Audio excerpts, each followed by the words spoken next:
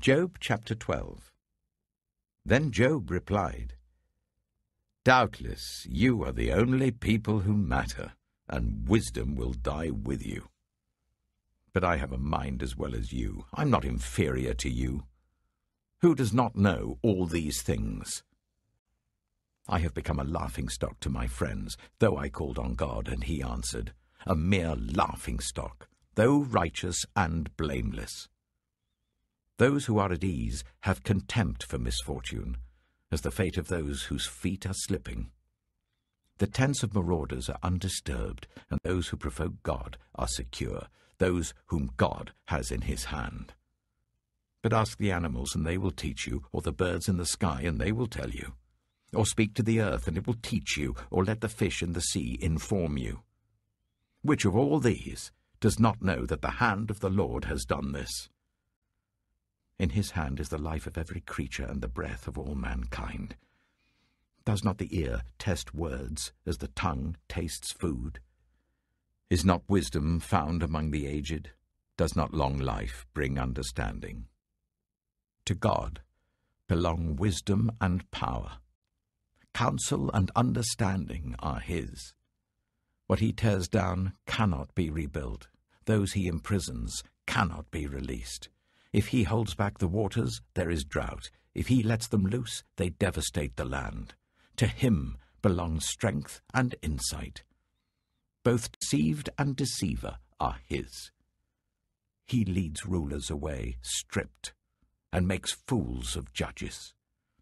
He takes off the shackles put on by kings and ties a loincloth around their waist. He leads priests away stripped and overthrows officials long established. He silences the lips of trusted advisers and takes away the discernment of elders. He pours contempt on nobles and disarms the mighty. He reveals the deep things of darkness and brings utter darkness into the light. He makes nations great and destroys them. He enlarges nations and disperses them. He deprives the leaders of the earth of their reason. He makes them wander in a trackless waste. They grope in darkness with no light. He makes them stagger like drunkards. Job chapter 13.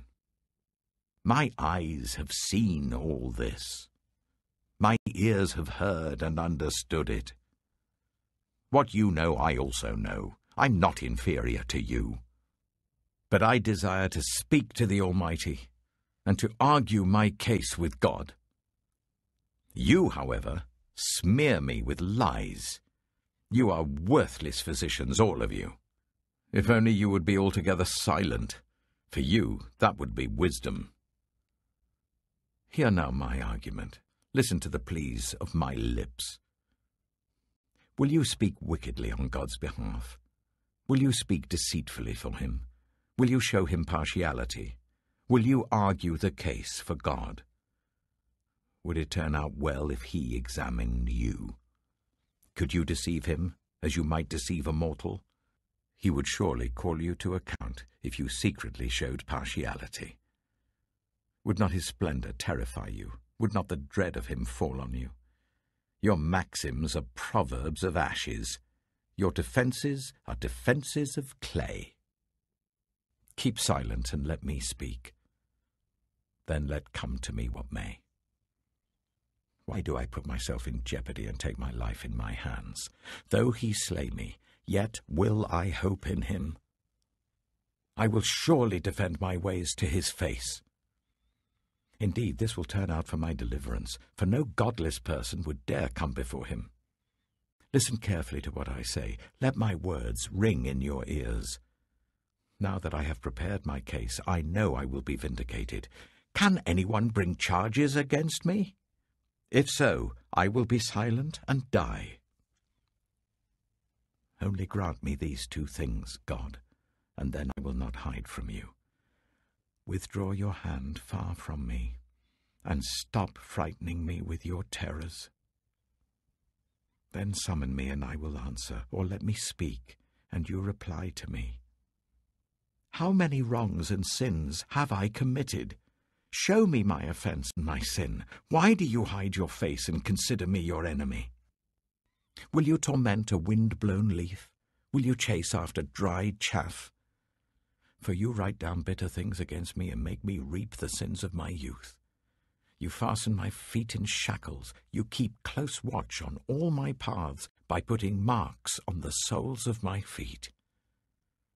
So man wastes away like something rotten, like a garment eaten by moths. Job chapter 14. Mortals, born of woman, are of few days and full of trouble. They spring up like flowers and wither away, like fleeting shadows. They do not endure. Do you fix your eye on them? Will you bring them before you for judgment? Who can bring what is pure from the impure? No one. A person's days are determined. You have decreed the number of his months and have set limits he cannot exceed. So look away from him and let him alone, till he has put in his time like a hired labourer. At least there is hope for a tree. If it is cut down, it will sprout again, and its new shoots will not fail. Its roots may grow old in the ground, and its stump die in the soil, yet at the scent of water it will bud and put forth shoots like a plant. But a man dies and is laid low. He breathes his last and is no more. As the water of a lake dries up, or a riverbed becomes parched and dry, so he lies down and does not rise. Till the heavens are no more, people will not awake or be roused from their sleep. If only you would hide me in the grave, and conceal me till your anger has passed. If only you would set me a time and then remember me. If someone dies, will they live again? All the days of my hard service I will wait for my renewal to come. You will call, and I will answer you. You will long for the creature your hands have made. Surely then you will count my steps, but not keep track of my sin. My offences will be sealed up in a bag. You will cover over my sin. But as a mountain erodes and crumbles, and as a rock is moved from its place, as water wears away stones and torrents wash away the soil, so you destroy a person's hope. You overpower them once for all, and they are gone. You change their countenance and send them away. If their children are honoured, they do not know it. If their children are brought low, they do not see it. They feel but the pain of their own bodies and mourn only for themselves. Romans chapter 9. I speak the truth in Christ. I'm not lying. My conscience confirms it through the Holy Spirit. I have great sorrow and unceasing anguish in my heart. For I could wish that I myself were cursed and cut off from Christ for the sake of my people, those of my own race, the people of Israel. Theirs is the adoption to sonship. Theirs the divine glory, the covenants, the receiving of the law, the temple worship and the promises. Theirs are the patriarchs, and from them is traced the human ancestry of the Messiah, who is God over all, forever praised. Amen. It is not as though God's word had failed, for not all who are descended from Israel are Israel. Not because they are his descendants are they all Abraham's children. On the contrary, it is through Isaac that your offspring will be reckoned. In other words, it is not the children by physical descent who are God's children, but it is the children of the promise who are regarded as Abraham's offspring. For this was how the promise was stated. At the appointed time I will return, and Sarah will have a son. Not only that, but Rebekah's children were conceived at the same time by our father Isaac. Yet before the twins were born, or had done anything good or bad, in order that God's purpose in election might stand, not by works, but by him who calls, she was told, the older will serve the younger. Just as it is written, Jacob I loved, but Esau I hated. What then shall we say? Is God unjust? Not at all. For he says to Moses, I will have mercy on whom I have mercy, and I will have compassion on whom I have compassion.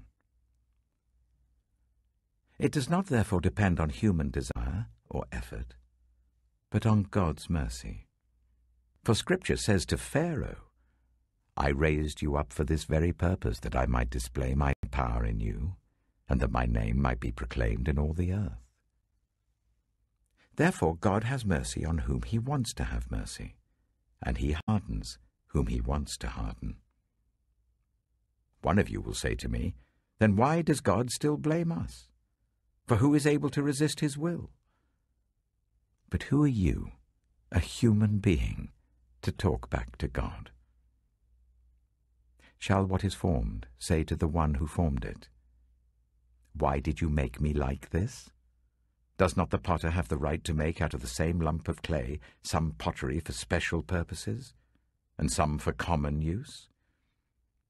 What if God, although choosing to show his wrath and make his power known, bore with great patience the objects of his wrath, prepared for destruction? What if he did this to make the riches of his glory known to the objects of his mercy, whom he prepared in advance for glory, even us, whom he also called, not only from the Jews, but also from the Gentiles? As he says in Hosea, I will call them my people who are not my people, and I will call her my loved one, who is not my loved one, in the very place where it was said to them, you are not my people. There they will be called children of the living God. Isaiah cries out concerning Israel, though the number of the Israelites be like the sand by the sea, only the remnant will be saved. For the Lord will carry out his sentence on earth with speed and finality. It is just as Isaiah said previously, unless the Lord Almighty had left us descendants, we would have become like Sodom. We would have been like Gomorrah. What then shall we say? That the Gentiles who did not pursue righteousness have obtained it, a righteousness that is by faith? But the people of Israel who pursued the law as the way of righteousness have not attained their goal. Why not? Because they pursued it not by faith, but as if it were by works. They stumbled over the stumbling stone. As it is written, see, I lay in Zion a stone that causes people to stumble, and a rock that makes them fall. And the one who believes in him will never be put to shame. Psalm 27. The Lord is my light and my salvation. Whom shall I fear? The Lord is the stronghold of my life. Of whom shall I be afraid? When the wicked advance against me to devour me, it is my enemies and my foes who will stumble and fall. Though an army besiege me, my heart will not fear. Though war break out against me, even then I will be confident. One thing I ask from the Lord, this only do I seek, that I may dwell in the house of the Lord all the days of my life, to gaze on the beauty of the Lord and to seek him in his temple. For in the day of trouble he will keep me safe in his dwelling. He will hide me in the shelter of his sacred tent and set me high upon a rock. Then my head will be exalted above the enemies who surround me. At his sacred tent I will sacrifice with shouts of joy. I will sing and make music to the Lord. Hear my voice when I call, Lord. Be merciful to me and answer me. My heart says of you, seek his face. Your face, Lord, I will seek. Do not hide your face from me. Do not turn your servant away in anger. You have been my helper. Do not reject me or forsake me. God is my Saviour.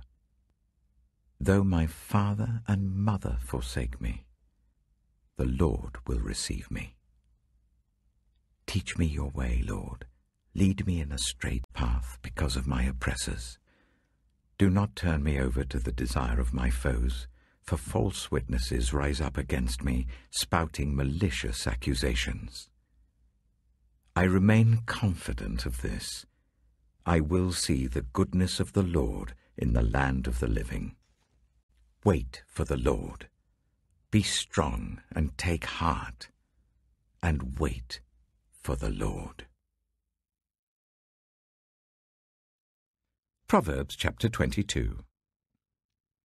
A good name is more desirable than great riches. To be esteemed is better than silver or gold. Rich and poor have this in common: the Lord is the maker of them all. The prudent see danger and take refuge, but the simple keep going and pay the penalty. Humility is the fear of the Lord. Its wages are riches and honor and life. In the paths of the wicked are snares and pitfalls, but those who would preserve their life stay far from them. Start children off on the way they should go, and even when they are old, they will not turn from it. The rich rule over the poor, and the borrower is slave to the lender. Whoever sows injustice reaps calamity, and the rod they wield in fury will be broken. The generous will themselves be blessed, for they share their food with the poor. Drive out the mocker, and out goes strife. Quarrels and insults are ended. One who loves a pure heart and who speaks with grace will have the king for a friend. The eyes of the Lord keep watch over knowledge, but he frustrates the words of the unfaithful. The sluggard says, "There's a lion outside. I'll be killed in the public square." The mouth of an adulterous woman is a deep pit. A man who is under the Lord's wrath falls into it. Folly is bound up in the heart of a child, but the rod of discipline will drive it far away. One who oppresses the poor to increase his wealth, and one who gives gifts to the rich, both come to poverty. 30 sayings of the wise. Saying 1. Pay attention and turn your ear to the sayings of the wise. Apply your heart to what I teach, for it is pleasing when you keep them in your heart and have all of them ready on your lips. So that your trust may be in the Lord, I teach you today, even you. Have I not written 30 sayings for you, sayings of counsel and knowledge, teaching you to be honest and to speak the truth, so that you bring back truthful reports to those you serve? Saying 2. Do not exploit the poor because they are poor, and do not crush the needy in court, for the Lord will take up their case and will exact life for life. Saying 3. Do not make friends with a hot-tempered person. Do not associate with one easily angered, or you may learn their ways and get yourself ensnared. Saying 4. Do not be one who shakes hands in pledge or puts up security for debts. If you lack the means to pay, your very bed will be snatched from under you. Saying 5. Do not move an ancient boundary stone set up by your ancestors. Saying 6. Do you see someone skilled in their work? They will serve before kings. They will not serve before officials of low rank.